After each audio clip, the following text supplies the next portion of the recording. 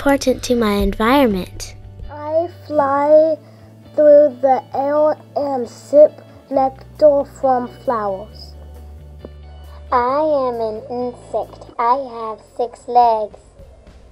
My body has 3 sections, a head, thorax, and abdomen. I sip nectar through my proboscis. I spread pollen from flower to flower. I have 2 feelers called antennas. I have strong jaws for chewing leaves. My life cycle has 4 stages: egg, larva, pupa, and adult. The first stage of my life cycle is the egg. The larva hatches from the egg. I am called the caterpillar. I make a case around myself called a pupa. A chrysalis or a case forms around me.